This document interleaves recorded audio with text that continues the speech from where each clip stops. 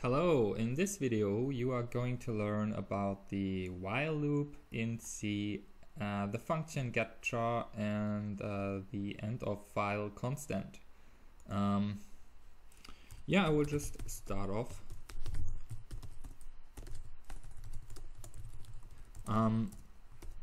First of all, we need an integer value. This time I'm not going to initialize it, and we will work inside of the while loop, which is just like an if condition, but it's slightly different. For a beginner it might be almost the same, because we have our braces here, and inside of here goes the condition, and we have our curlies, and inside of the curlies will go the code that will be executed as long as this condition is true, and that is the only difference between the if condition and the while loop. This code will be executed as long as this condition is true, while the if condition will just execute this code once if this condition is true. Okay, first of all, we will assign a value here to our integer c, the value of getchar. Getchar will read some text from the command line and will write character by character into that variable c. So we will get every single character here, and we want to check if this value is not equal to EOF, end of file. The end of file is a special value. I will tell you about this later. First of all, these braces are important. I will explain why later. First, I want to show you what we are going to do. It's not very special or something. It's just a very simple thing. Character is. I want to print out every character that the user typed in a new line.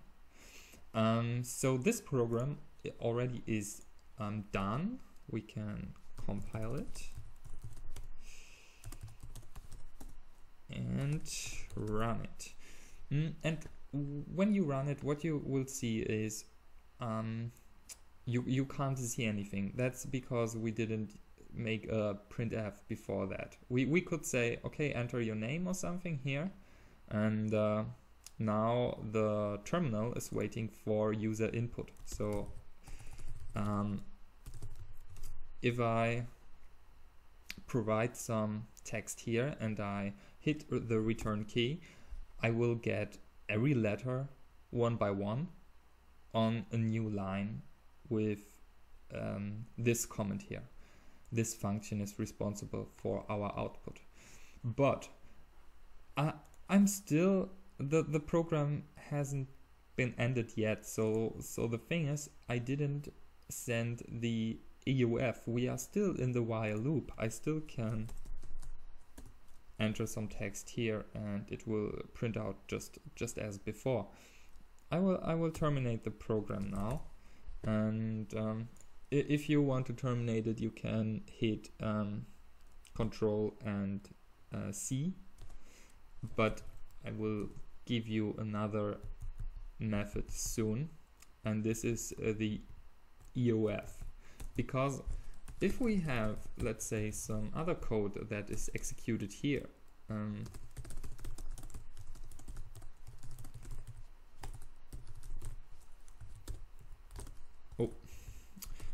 this is just some text, but it will help us to understand something from that loop. This text is not been executed now. So when we enter something like hello world, and this text is still not executed, that is because this text will come after the while loop. And if I hit Control and C now, the program will terminate. Every other line after our loop will not be executed, because this is just like we hit the cross for closing the program. We just shut it down.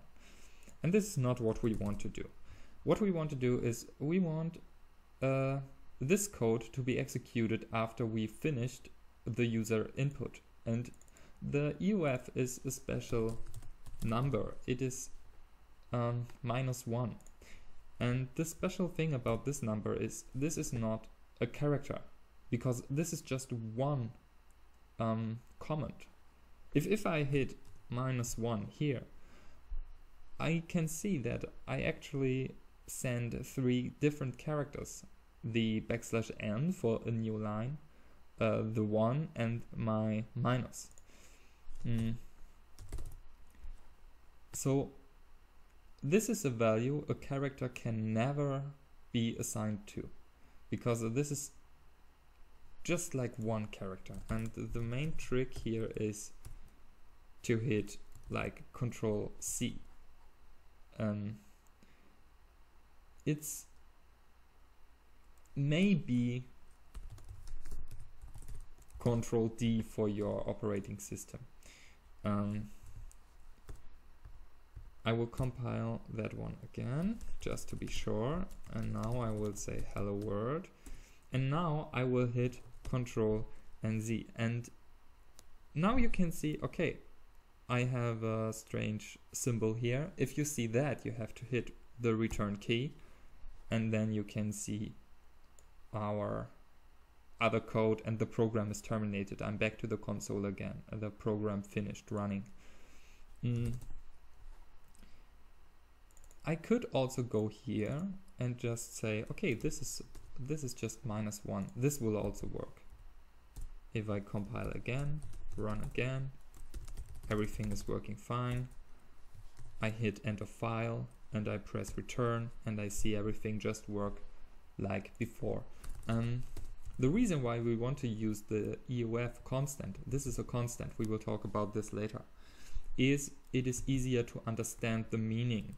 We know what now, we all know this means end of file, and now we all know this is a special symbol which is which we can send to the console by hitting either one of these two combinations, and we need to press return after that to send that.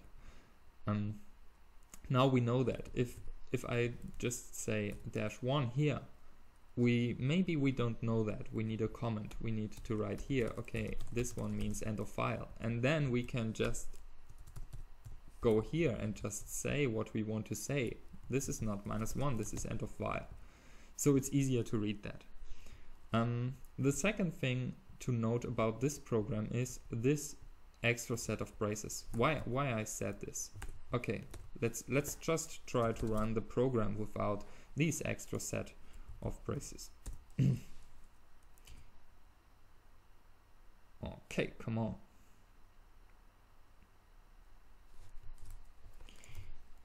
Doesn't want to.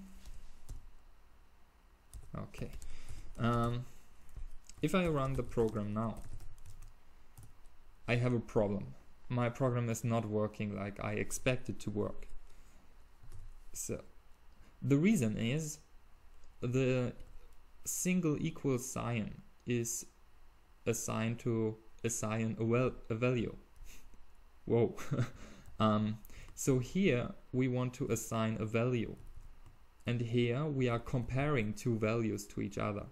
And the problem is that the comparison has a higher priority than assigning a value. That means now we are comparing first, and then we assign the result of the comparison. And that's not what we want.